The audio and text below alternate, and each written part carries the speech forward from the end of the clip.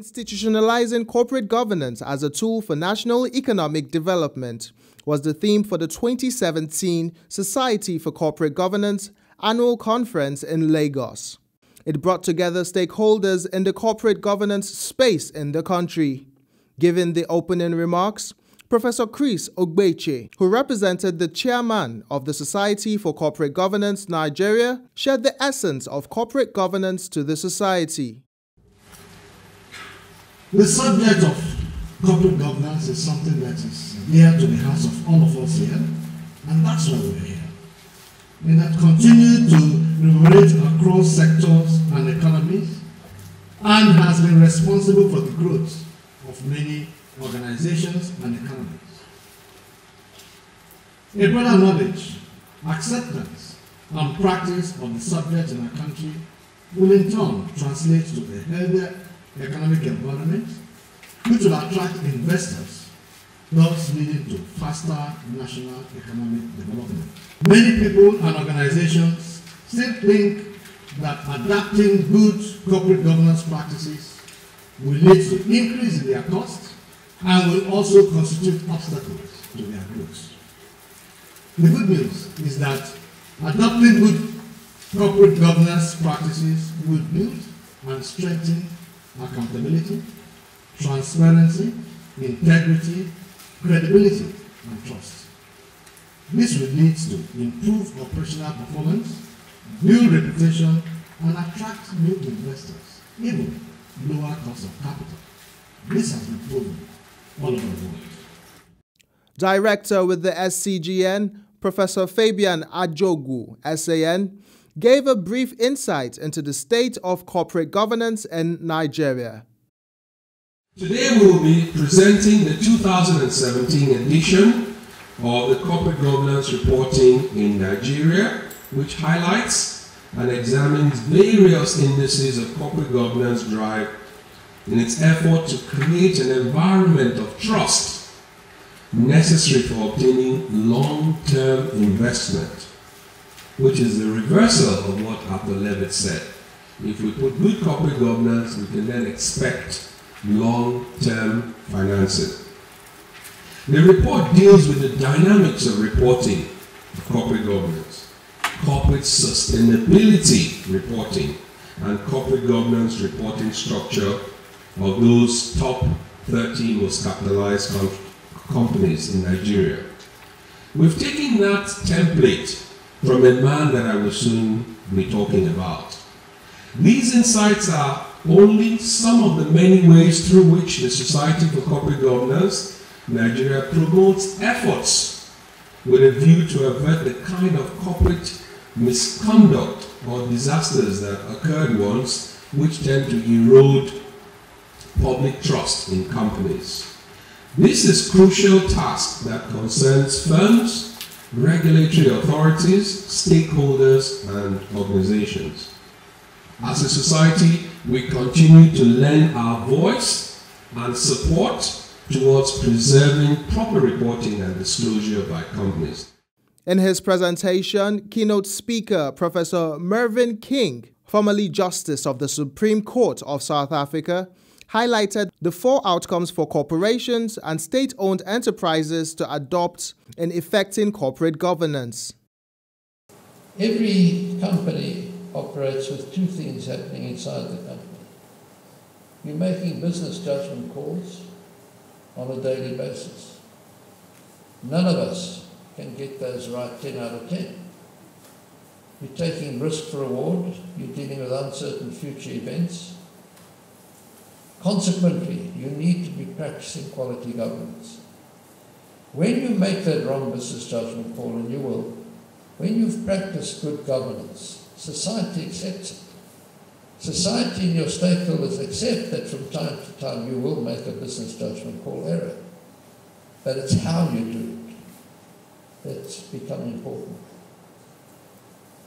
So in looking at this and looking at how do we institutionalize, to use the language of the Society of Governance of Nigeria in the talk they've asked me to give today, how do we institutionalize basic good governance principles into governments, into municipalities, small companies, non-for-profit organizations? So the King IV Basics, I've developed an acronym, ICRAFT, so you never forget it. I is for intellectual honesty. That honest application of mind where you have to cross the self, S-E-L-F river. Leave behind self-interest and self-concern. Frightened to take this decision because maybe it'll turn out to be wrong and I'll be sued for damages by the company. Self-concern results in risk aversion. Bad for the Nigerian economy. You've got to cross that self river and make decisions in the best interest of the incapacitated company that's dependent on your heart, mind, and soul. C is for competency and capacity. I've been asked to become a director of this company. I actually think I can add value to the decisions that it makes. I actually am sitting on 5 boards already. I don't have the capacity to actually apply myself. The board should do a due diligence on you, and you in turn must do a due diligence on the company. If the company is one that has a poor reputation in Lagos, don't join it. R is for responsibility. Your company must be and must be seen to be a responsible corporate citizen. Carrying on business in a manner that has a positive impact on those 3 dimensions. Highlights of the event was the unveiling of 3 new publications from the Society for Corporate Governance in Nigeria. Professor King speaks further on the prospects for corporate governance and national development. What I've suggested in my talk is that governance, the same as reporting and thinking strategically, has become outcomes-based in the world. Governance should also be outcomes-based. And I've given you the 4 basic outcomes so you can look at your own corporate governance codes, and you've got one for pension funds, one.